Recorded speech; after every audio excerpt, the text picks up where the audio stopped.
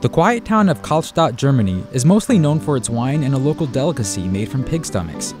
But there's something else that has put Kallstadt on the map, at least for Americans. So the story is that the ancestors of Trump and Heinz come from Kallstadt. This is just something everyone in Kallstadt knows.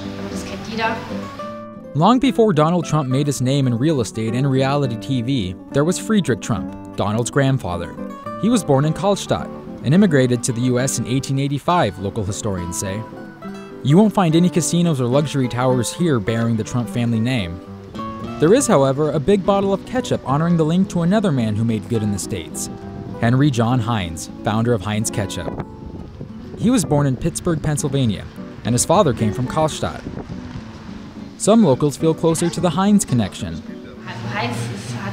Heinz has a special place in Kallstadters' hearts because they can understand what Heinz is doing. He packs things into bottles and sells it, and that's what the wine growers do too. And Trump, I think they've always found him a little spooky because his world is harder to understand. Hans-Joachim Bender, a retired wine grower and a distant relative of both Trump and Heinz, doesn't feel much for either clan. We have never had relations to the families, and they do not care about us.